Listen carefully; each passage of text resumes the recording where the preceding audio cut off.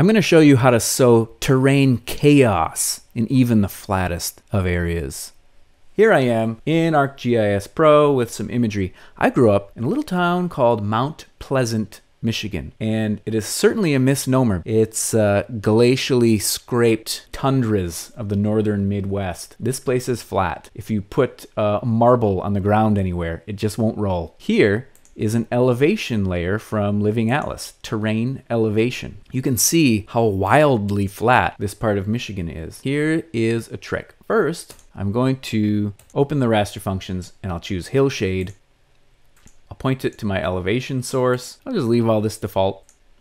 Oh, the result is interesting. Some slight bumpiness, a little bit of elevation is revealed here. But let's crank this up. I'll open the symbology panel. Okay, now there's two tricks. There's two components to this. The statistics, instead of data set, which is the hillshade of everywhere in the world, which could be, pretty extreme, I'm going to set it to dynamic range adjustment. That means only in this view will it consider the shiniest areas white and the shadowiest areas black.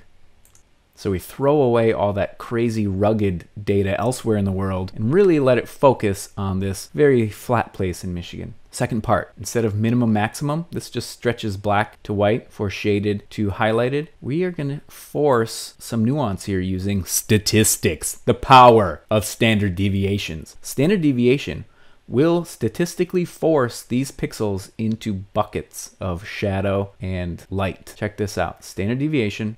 Oh my goodness. Now the number of standard deviations you use, increase this to bump in some smoothness, some fine tuning can be done here. Check it out. This is 2 standard deviations. I'll make it 3, 4, 5, 6, whatever you want. Smooth to taste. This looks pretty good to me. So now I'm going to apply a blend mode. Layer blend will mix these tones in with the hues of my imagery. And I'm going to use overlay to do this. Overlay. Oh, and if you're confused, it's because I forgot to turn off my original elevation model. I'll turn this off. And here's the anticlimactic result. Oh my goodness, look at this. Mount Pleasant is mountainous once again. Before, after.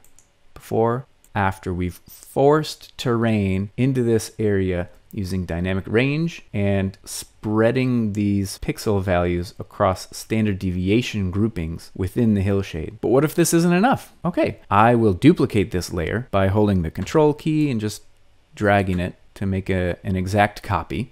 Actually, that's pretty cool too. But I'm showing you another trick in addition to this trick. If you want to, you can duplicate this and just see if it looks good and then leave it there. But I'm going to do another trick. I'll turn off the blend mode for this.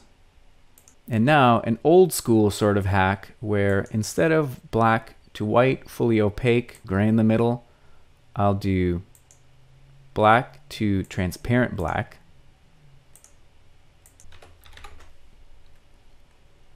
And then in the highlight areas, I'll go fully opaque white to transparent white.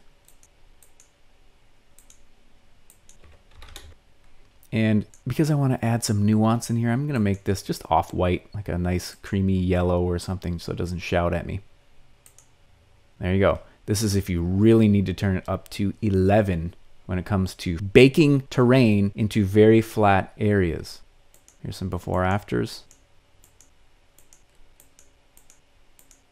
Okay. Now I'm going to just group these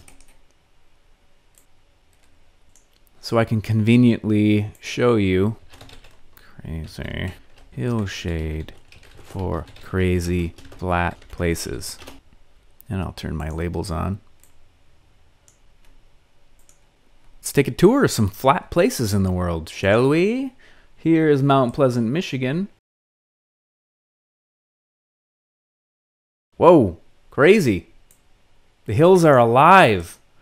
How about Florida? Boy, Florida sure is flat. But not anymore. Look at that karst topography just jumping right up at us. Rugged. Now, does this look cartoonish in areas of actual mountains? Yeah, but this isn't for them. This is for flat areas. Okay, let's travel abroad. My friends in The Netherlands would be furious if I left them out of a conversation like this. Bumpy. The Netherlands are so hilly and rugged. Let's zoom in.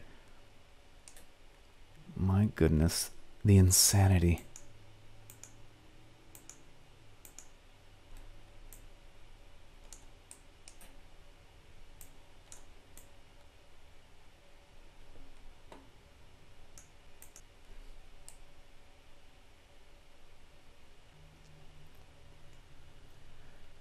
What about the Sahara?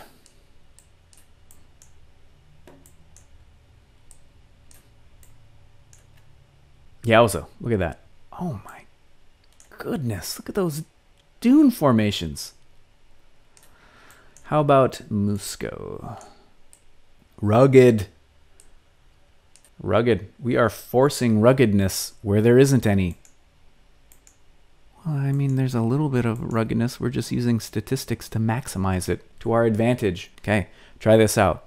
Turn your really flat place into something a little bit less flat if you need to tease out the nuance of the topography of that area. Happy mapping.